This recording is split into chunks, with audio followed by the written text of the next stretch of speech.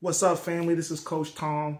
Most of the time, I'm always talking about basketball, but this time, I'm going to talk about finance. I'm going to talk about how to get out of debt. I'm going to talk about real estate. I'm going to talk about a lot of things that are near and dear to my heart because it's something that wasn't told to me when I was young. It wasn't taught to me, and it was something I had to learn on my own. And I decided that I wasn't going to be like that. I was going to share some of this knowledge, some of the ups and downs, and hopefully have you teach me a lot so that I can go on and make myself a better investor and just better at everything in life in general. So without further ado, I wasn't told much about debt growing up, and so I accumulated a lot of debt as a youngster.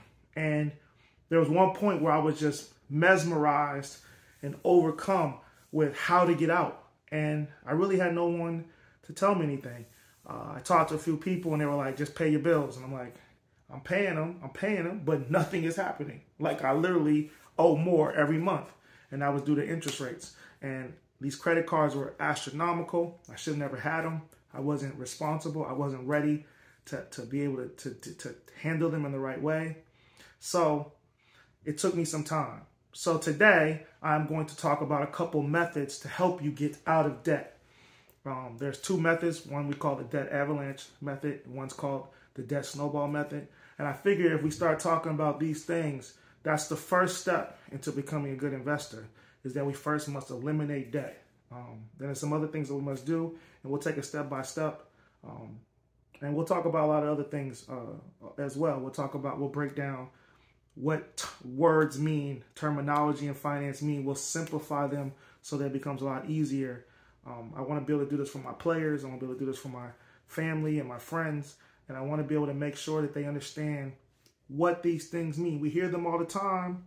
We hear people say them all the time, and we kind of just ignore them and say, hey, yeah, I know what you mean, but truthfully, you don't. So together on this journey, we're going to try to break it down. We're going to try to make it better, and we're going to try to help you.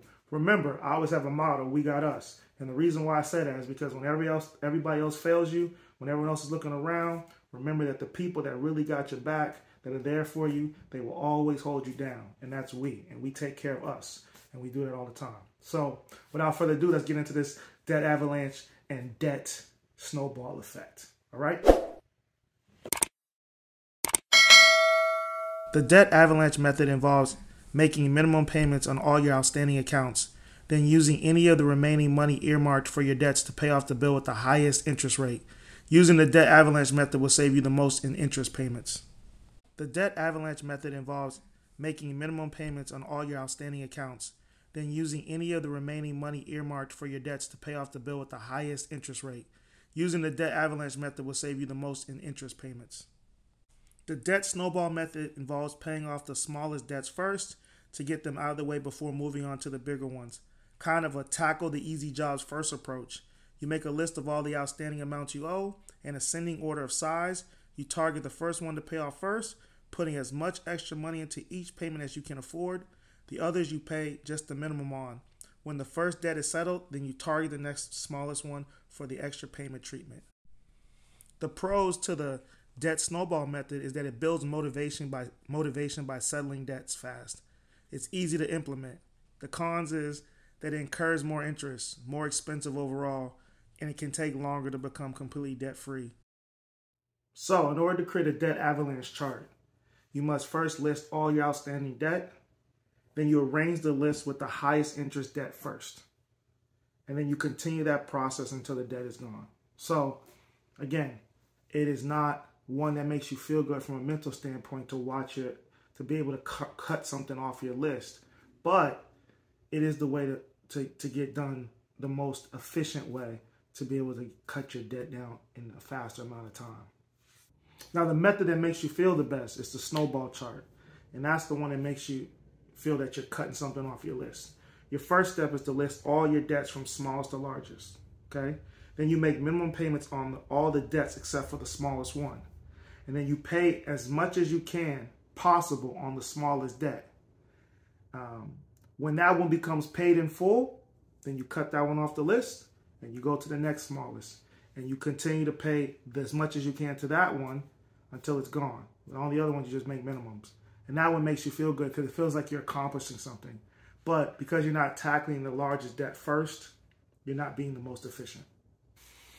So on this channel, we're talking about finances. We will be talking about stocks. We'll be looking at my portfolio. I will show you right now what my portfolio is for the Robinhood account. I started this Robinhood account from my class that I teach finance in school.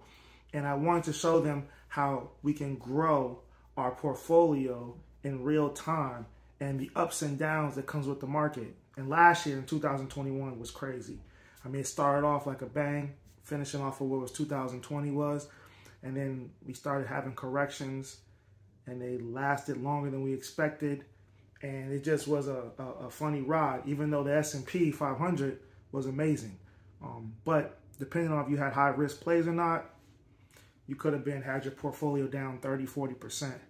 And I had some amazing rides and I had some amazing lows. But on this journey, it was great to be able to at least document it in real time and see. So along with teaching you about different ways of cutting debt, growing your retirement funds, growing your portfolios, and learning little nuances of the stock market or just in general how to become a better investor in real estate or in stocks. We're going to continue to go through this journey in 2022 and we'll see where it goes. Until the next time, stay healthy, be safe, and remember, we got us.